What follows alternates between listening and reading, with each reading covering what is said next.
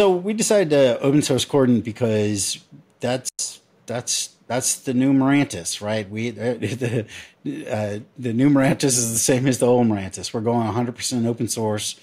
All of our new projects are open source.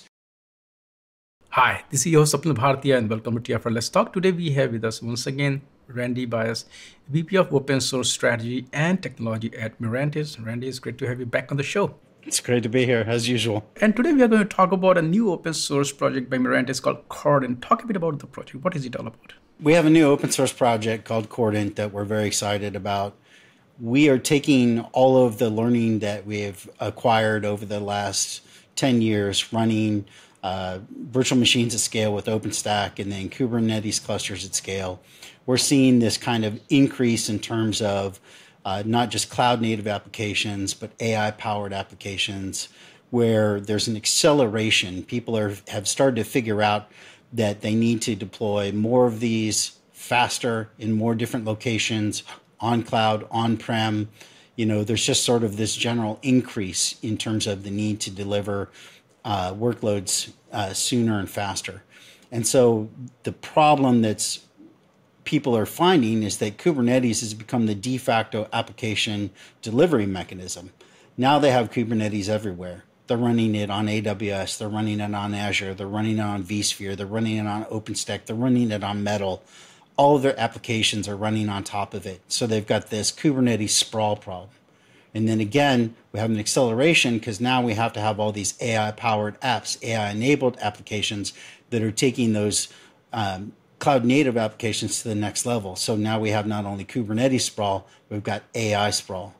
So how do we constrain all that? How do we manage it? How do we understand what's going on? We can't have hundreds of different clusters that we're trying to manage. We need one central location where all of those clusters can be connected to. They can be managed. New ones can be created. Old ones can be deleted or archived. We can notice failures and do disaster recovery. We've got a single control point where we can actually understand what workloads are running where, on-prem, off-prem. And so the promise of k0rdent is that it becomes this single platform or single system that can be used to build platforms to basically constrain all that. So we see that kind of sprawl problem intersecting with the beginning of this kind of whole engineering ethos or kind of idea around platform engineering, right? So there's this intent inside large enterprises to try to not only constrain all the sprawl, but figure out ways to accelerate developers, or at least to not impede developers getting those new applications in production. So how do you do that? You create the set of golden paths they talk about in platform engineering. In order to do that, you need a system that you can basically put together yourself because every enterprise is different. The platform they need to build inside their business is different. So k0rdent becomes this substrate, this kind of single fabric that you can use to manage any cloud, manage clusters on any cloud, public, private, any infrastructure, virtual machines, containers, bare metal, anywhere, and then use that to basically build your platform internally with the golden paths to help your developers to deliver their applications faster while staying within the guardrails that you need if you're governed and regulated. And when developers look at k0rdent, how does it affect their day-to-day life by using it? What problem it solves from them immediately, whether it's making them efficient or it's like taking a lot of time that they waste on managing a lot of things, as you also talked about the whole cloud-native Kubernetes sprawl in this space. Right. So we see the developers as sort of the indirect consumers of k0rdent. The primary target is platform engineers, platform leads, who are basically building a platform, an internal developer platform for their developers. So Kubernetes has been amazing in many ways. It's got a bit of an opinion, but in many ways it's got no opinion. That's why its API is basically extremely extensible. You don't get extensible APIs in opinionated systems. You get them in relatively unopinionated systems. But that also means that Kubernetes has lots of rough edges. And if you ask your average developer if they enjoy developing on top of Kubernetes, the answer is probably no. However, if you talk to the average platform engineer or operator, what it's like to be able to use Kubernetes to run applications in production, they absolutely love it, right? It's handling all that lifecycle management. They have a repeatable way for delivering application workloads to a given location. They have a way for scaling them up and down. They have a way for doing live upgrades and rollbacks, like all the pieces that allow you to actually run an application in production, are there. It makes their lives easier. So now what's needed is a way to take all of that goodness and abstract it out. So what k0rdent does is it's the first step of many that we're going to be providing that allows platform engineers or operators to deliver a single point of control for managing hundreds or even thousands of Kubernetes clusters across any location, anywhere in the world, any cloud, any infrastructure. We don't care. And then to basically deliver a simpler user experience to their developers who can choose a certain golden path. So let's say, for example, your developers have decided they're going to deliver a new AI-powered application, and they're going to start applying some of the ML ops principles, which are an evolution of DevOps to AI, to building AI or ML pipelines, right? You, as the platform engineer, can basically build on top of k0rdent using anything you want: Argo CD, Flux CD, Humanitex Platform Orchestrator, Syntastos Platform Orchestrator. You can put those pieces on top to build your platform, your internal developer platform. And now it's easy for your developers to deploy that AI-powered workload using MLOps principles, GitOps principles if they want it, whatever kind of process they want to deliver that to production, but it's basically pre-canned for them. They want to deploy that application into 10 different clusters on AWS and 10 different clusters on Azure simultaneously. It's just the press of a button. If you look at the family of k0s, that k0 is there. Cosmotron was also released, a couple of, I think last year or so. Talk a bit about the whole, what role does k0rdent play in this open source family that Mirantis is creating? There's a couple of different ways to think about it. So the first is that k0s could be thought of as a data plane, your individual Kubernetes cluster. And Cosmotron could be thought of as a control plane for your data plane. And then k0rdent could be thought of as a super control plane. So it's a control plane for control planes. So right now it uses Cosmotron and k0s by default, although you do not have to do that if you don't want to. But that's the mechanism that it uses to basically manage tens to hundreds of clusters at a time. Another way to look at it is that k0s was sort of our entry point of figuring out how to build a hardened, super lightweight, single binary, secure version of Kubernetes, CNCF certified distribution, soon to be in the CNCF as a sandbox project, by the way, that is designed to run for anywhere from the edge to a data center. And then after we figured that out, we said, okay, now we need a distributed control plane, or at least a semi-distributed control plane, which is Cosmotron, which can run, 1 to 10, say, clusters of k0s. And then we said, okay, now we've got to get to the next level. How do you get to the point where you're running tens, hundreds, thousands of clusters all over the world? You need a single point of control to basically get that done. You need telemetry. You need observability and FinOps to be able to see what's going on. And then once you've got that single super control plane running across k0s and Cosmotron or bare metal or any other cluster API enabled version of Kubernetes, now you can basically do something that's special.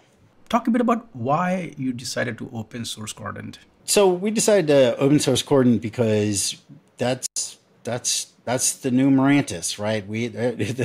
The new Mirantis is the same as the old Mirantis. We're going 100% open source. All of our new projects are open source. And most importantly, k0rdent is a baseline. So I think that it could be a little bit confusing because we're not stopping with k0rdent. k0rdent is the very beginning. It's a foundation for which we're going to build a lot more on top of.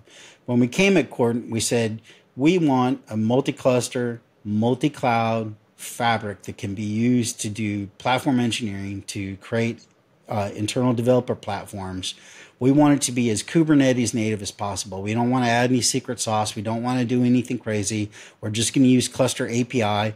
We're going to use the parts of cluster API that exist today, Cap A, Cap V, Cap Z. Will contribute back to those to make those better. We'll wrap it all up with other open source projects like Project Svelte OS, which is a key part of our state management. We'll make this thing as unopinionated as humanly possible so that it can be used as sort of the ultimate Lego construction kit, right? And then once we've got that, we're going to start to build other pieces on top of it. So we're not stopping at k0rdent. That's just the beginning of where we're going in the future.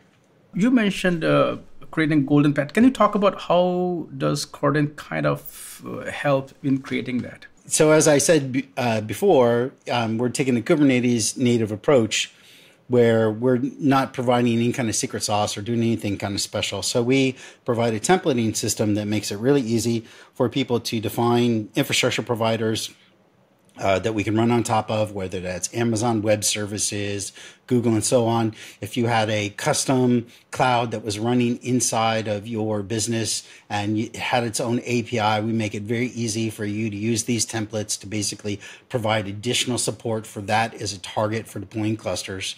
Then we have a templating system for the clusters themselves. So you can define the size of the clusters, what payloads get deployed on them, what the ingress is, what the CNI is, what the CSI is, all in sort of a very, very easy way to basically standardize on, to make repeatable and so on. Again, it's a template. Which is a very standard way of doing things in Kubernetes land. And then again, when it comes to the services or workloads that run on top of it, we've got a whole set of service templates there. We've got a service catalog that is actually part of it that you can use and extend. And then we're moving in the very short short-term future to basically set up that service catalog capability so that it will talk to secure OCI registries in a very clean way. So you'll be able to add your own service templates to that catalog in a secure manner so that you can take care of your software supply chain. Is there any commercial angle? By commercial angle, I mean, sometimes a lot of folks, when they use open source product, they do want a throat to choke. Not everybody has all the technical expertise. So is k0rdent also going to be is Mirantis going to offer any support for k0rdent, or it's purely community-based project? We're not altruists. We're a business. We have to make money. So, k0rdent, you could think of as a family. So k0rdent OSS is the baseline, as I said. There will be a k0rdent Enterprise, and then there will be some other things that will be very interesting as well. k0rdent Enterprise will be available in the very near future. We're just tying off the loose ends on that. That'll be that hardened version of k0rdent OSS that's got all the goodness, the secure supply chain, validated service templates, all the things that you need to know that you can bring it into your business and run securely, air-gapped installations, all that kind of stuff, right? Tier 1 support for vSphere, Active Directory integration, all the stuff that you would expect from an enterprise product, right? So that's coming. I'm pretty sure that we'll see an announcement about it in the near future. I'm probably going to get in trouble for saying as much as I have. But yeah, just like you've seen with the rest of our family of products, we've got an open source baseline, and then we've got sort of the enterprise version of that we are happy to provide to enterprise customers. These days, new open source technology, luckily it is open source, so it's good. DeepSeek, which has kind of shook the whole market. It's even making OpenAI to think about its own open source strategy. What is your take on DeepSeek? There are no moats in AI land. There have not been moats from the beginning. It's kind of been, from my personal perspective, a joke that people thought that they could get out and, basically keep this technology to themselves as proprietary. OpenAI is building on top of, transformers, which came out of Google. They did something interesting. There's no doubt about it, but, there is no moat. And perhaps most importantly, I find it hilarious that people will say things like, there's no more data to train on. There's over 100 zettabytes, Z as in zettabytes, behind the enterprise firewalls. 10 to 20 zettabytes is being generated every year inside of enterprises. Only 2 2% of which is retained. All of these enterprises have huge, vast treasure troves of proprietary data, dark data that they're going to want to use to get competitive advantage. Healthcare companies with petabytes and petabytes of digital radiology images, MRIs, X rays, CAT scans.